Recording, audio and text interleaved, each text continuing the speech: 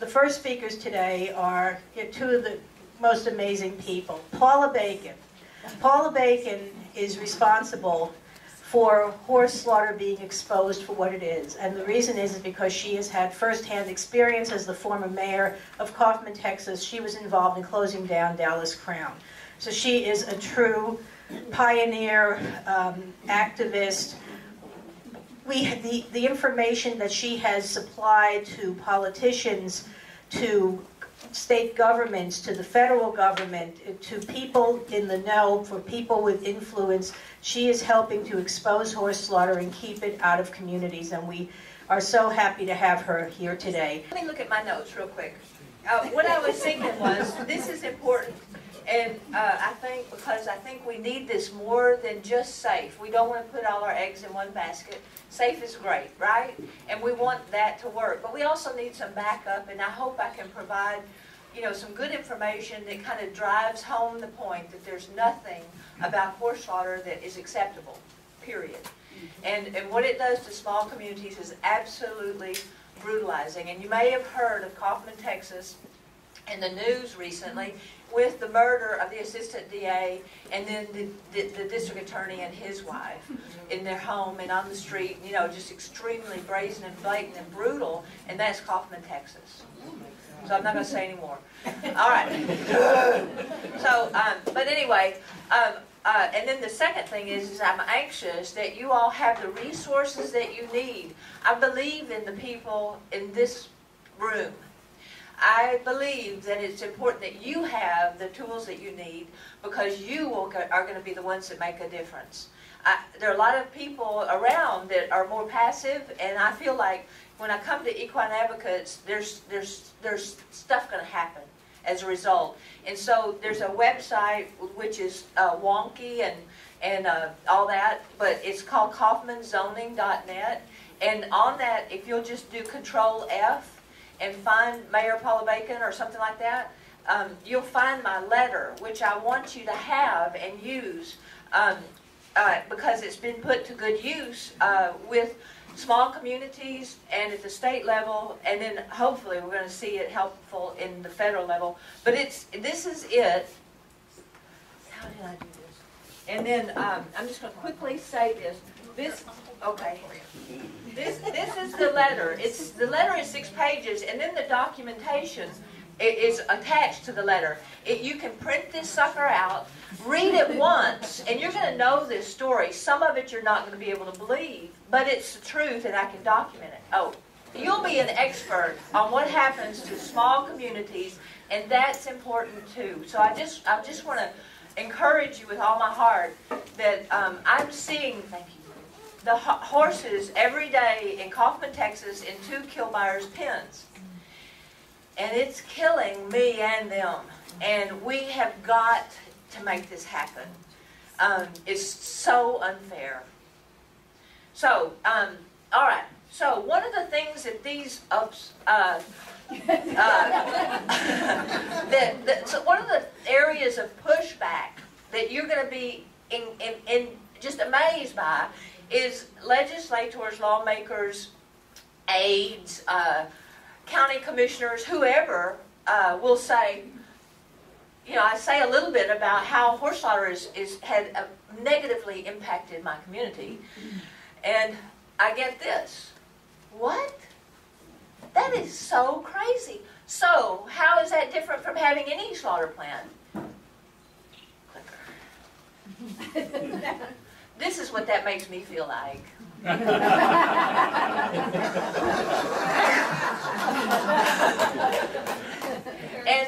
by the way, these are horses, 19 Edwards paint horses, foundation paint horses when Mr. Edwards died in Oklahoma. His family didn't know about horses really.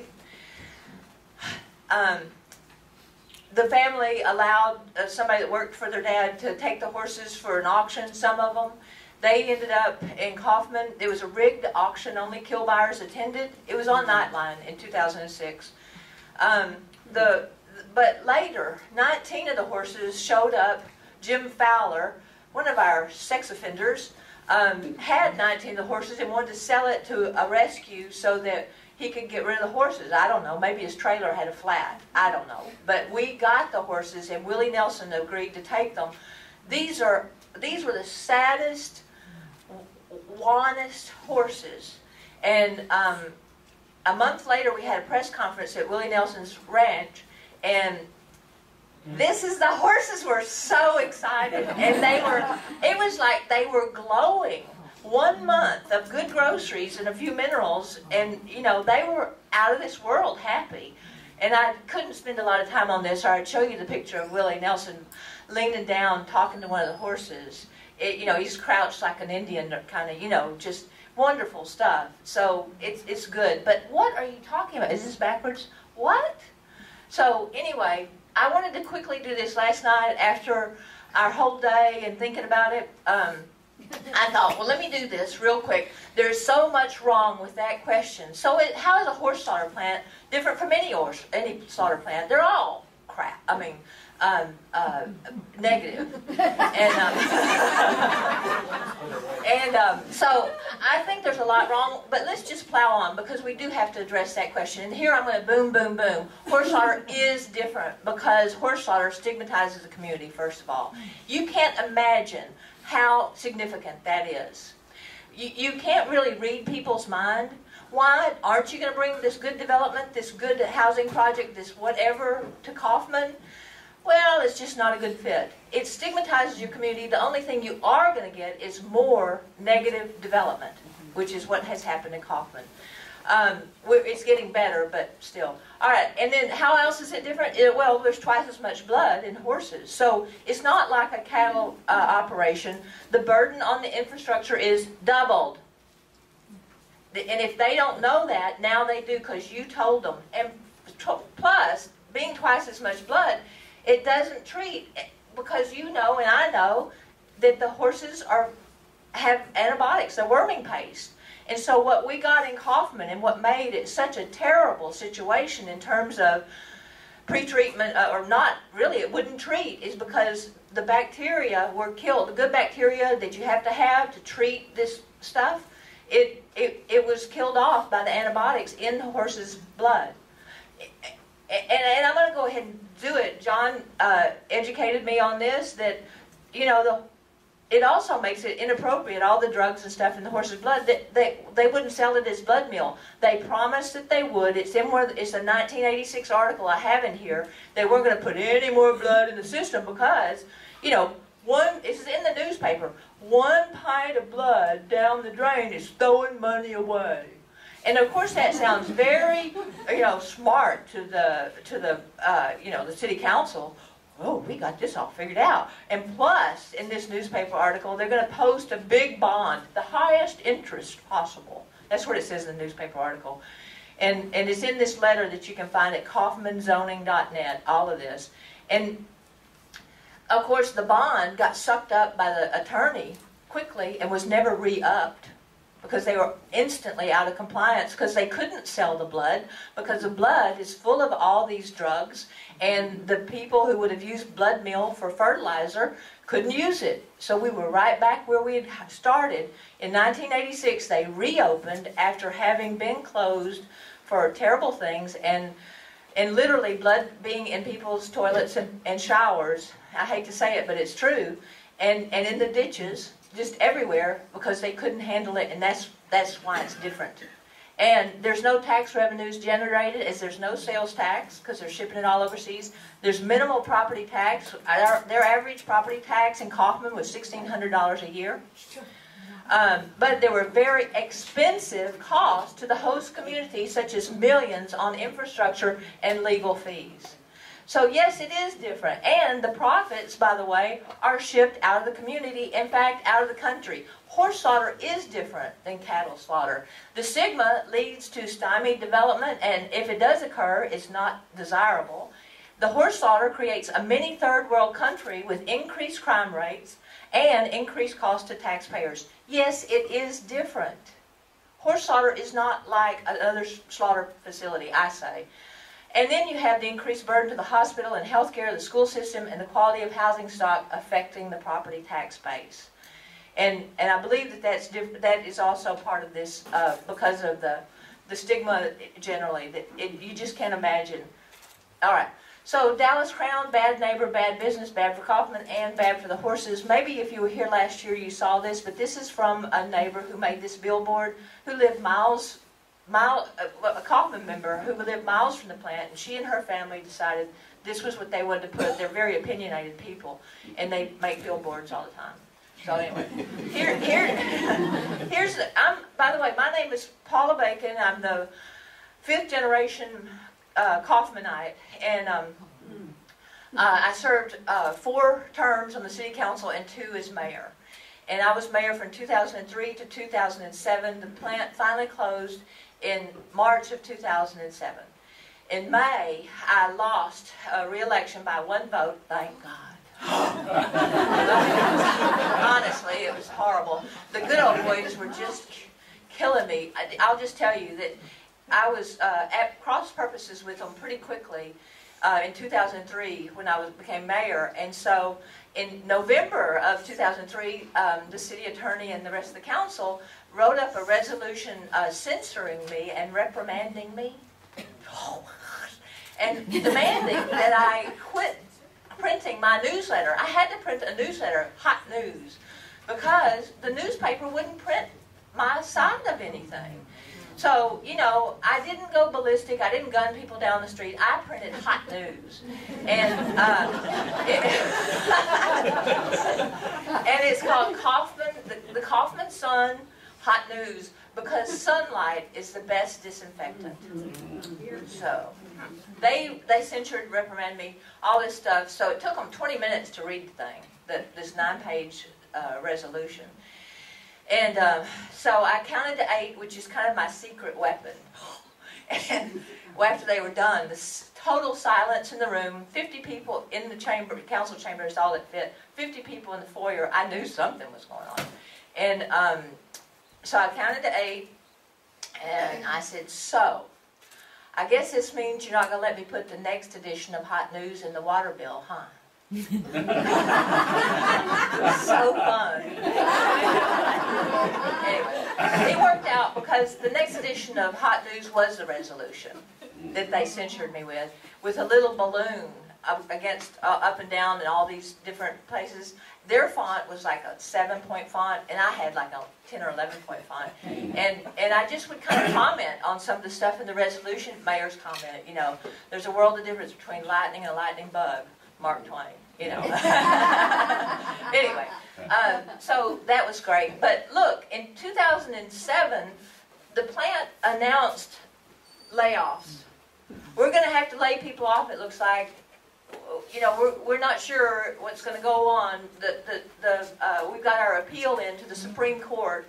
We don't know if they're going to hear us, but, you know, those 42 fabulous jobs, they're on the line. Well, this is what happened to our crime rate. This is a layoff. The announcement of a layoff. And a bunch of people left that worked at the plant. And where is it? I think I have an X here. In March, which is about right here, the plant closed. That's our crime rate. It went from about 400 to 135. So there's something you call a boiled toad. When you don't realize that the water's getting hotter and hotter and hot. We were boiled toads. We were in the pot boiling and didn't even know it. This is, you know, just kind of a little blood spill because I know that it's hard to explain, but maybe that gives you a little picture of what it was like. And this is Oliver Kimsecki in Missouri in the spring of 2012. He's talking about hiring the jobs, and he says that the only people who will do the jobs are going to be people from Mexico, that 95% of the employees would be. This is from the attorney in Missouri who was a volunteer working on this. These are not good jobs. In Kaufman, the highest paid employee earned just over $10 an hour. Most people were earning $6 or $7 an hour, 42 jobs. And unfortunately, it did impact much of our community because these were folks doing dangerous work for poor pay. and needing health insurance, which they did not have, and the company was self-insured. They were supposed to pay if something happened, and they didn't. So the hospital was very upset with them too, besides the fact that there were vultures all over the place, and that they had to put in a special system, charcoal filters, to keep the smell of the place out. And they saw the injuries, and they treated people. But anyway, I want to hurry and get to the point, which is, it was not just Kaufman. Not only is horse slaughter different in terms of a slaughter plant, but it's not just that Kaufman was one bad actor. And this is what they're going to say to you. So I want you to be ready to say, no, the state-of-the-art plant in Cavell, in Illinois, Cavell, was out of compliance with their environmental regulations from the day they opened to the day they were closed by state law. And there's the chart. Thank you, John. And this is Natural Valley in Canada. This is that thing where the river is just a little bit out of the picture, but that truck has that's blood coming out the back end of that truck. And he's going to drive up and down. It's on YouTube. You can see, just go to Natural Valley Farms, and you'll see several things, but that's them dumping blood. And I have pictures of them doing that in Kaufman. And so, what do you think this horse is saying? Oh, really? What is he saying? What?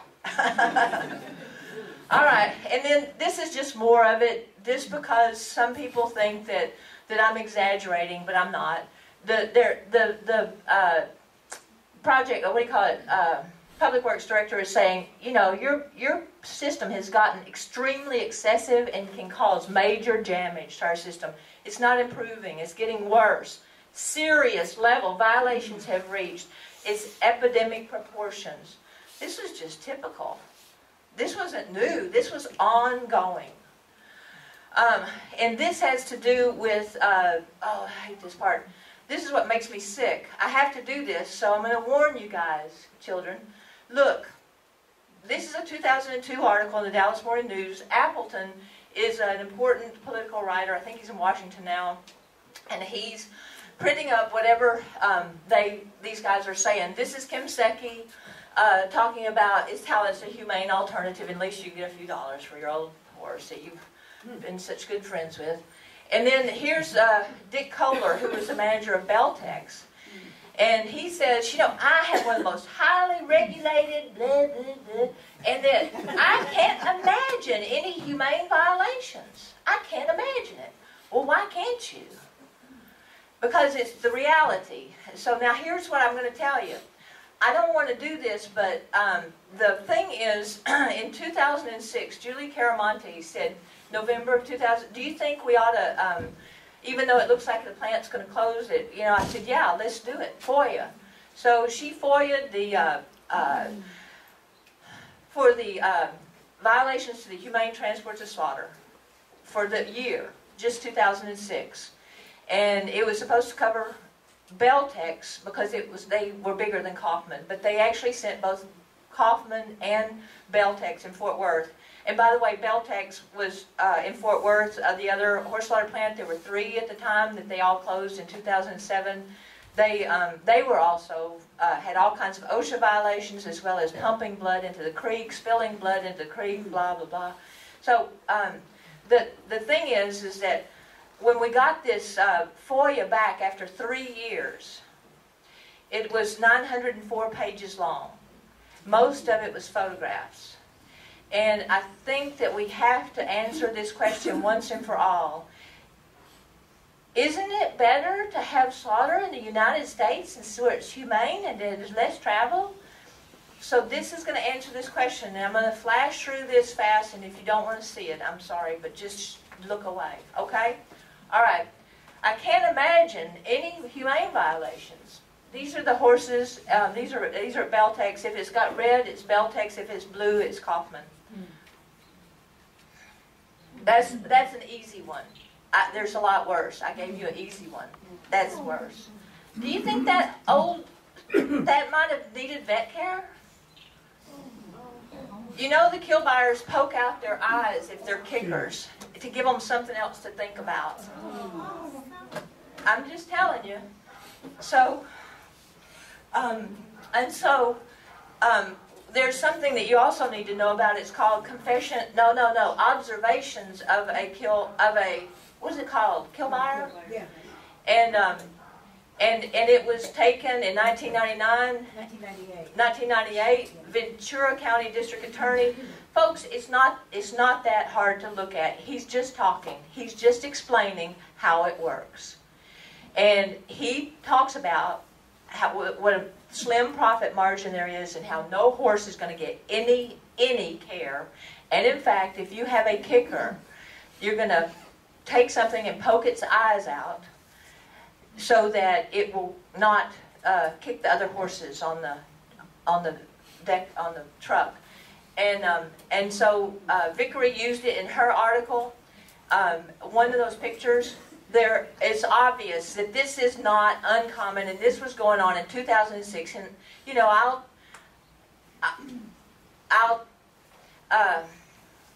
I can't think of anything that's not rude to say.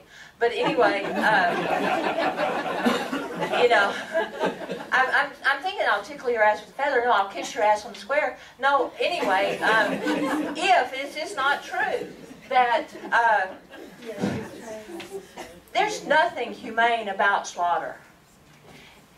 Okay, are you convinced? We don't need to worry about how the transport is long or anything. Kaufman, Beltex, Cavell were all operating. It's a horrible practice. You know, Dr. Dodman said it's a horse's worst nightmare. And you know, by the time that horse is in the kill box, obviously it's not the worst thing that's happened to this horse. All right, here's some police summonses, because I like the idea that there are police summonses on Dallas Crown. They're over their limit by 33,000 units. They had a anyway, pretty bad stuff. Okay, go. All right, this is the mayor saying, quite frankly, we don't want you here. That plant has never made a dime for the city, and it never will. 1986. They opened because they didn't change their zoning while they were closed during that year where they had been so bad that we closed them because the state came after us and the city of Kaufman, and the city of Kaufman went after the plant. And so that plant has been a lousy part of the community, says the city coordinator. This is all in this article, and you'll have it if you want it. And then they talk about blood and other discharge filled the residential sewer systems and streets. That's a euphemism for blood in the toilet and in the shower. Additional concerns about insects and snakes. You know, do you know there's a product called Snake Away that people in the neighborhood had by their doors? And it was some kind of thing where the snake would crawl into this and couldn't get out of it. But there were snakes, rats, vultures, etc. Blood running down the streets, children having to walk through it.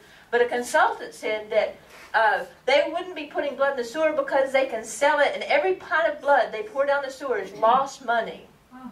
He also said, and if they violate the law, we can close them down. Fat chance. From 1986 to 2007, we did a lot, and there was no way. Do you know it took the Supreme Court refusing to hear their appeal? That the 1949 state law that had been in operation was valid and they had to close, and they still didn't close for another 10 days, 2 weeks. So, yeah, don't believe that. All right, I got to go here. Here's their tax return. This is 12 million sales, $5 in federal income tax. That over a 5-year period, their tax bracket was 0.3% on sales. So this is what I took to the Texas legislature. A bunch of us went when the Senate Ag Committee was having a hearing, so I'm going to encourage you to do the same thing. It worked. Texas did not have this bill in the legislative session this year, and I don't think we're going to. It looks like we've anyway, so I mean, is it good for the community? You know what the Senate Ag Committee in Texas said? He said to somebody that I know just about a few weeks ago, you know, let Oklahoma fool with it. And you know what? I think the emphasis was the word fool. Yeah. Sorry, Stephanie. All right.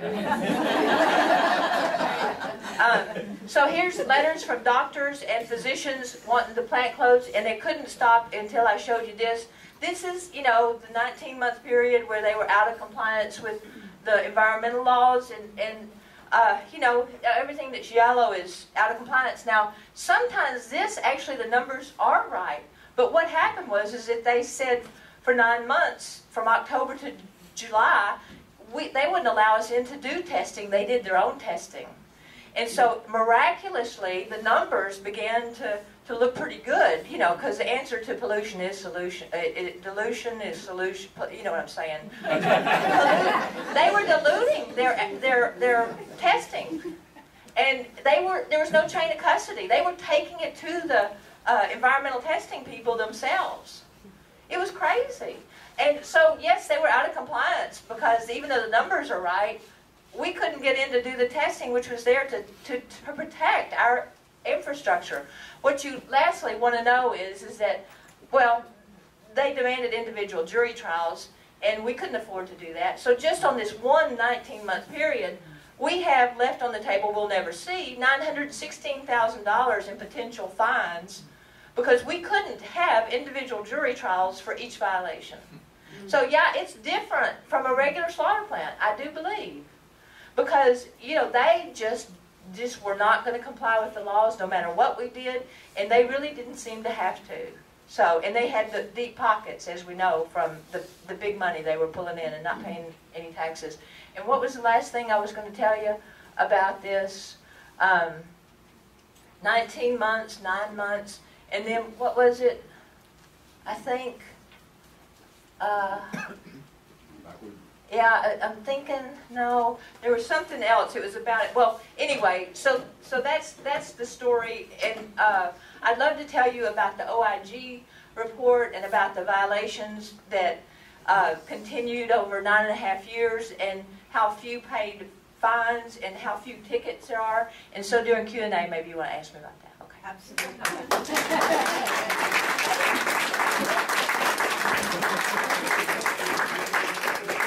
Oh, Paula, let me just hand you this. Oh, yeah. I got it.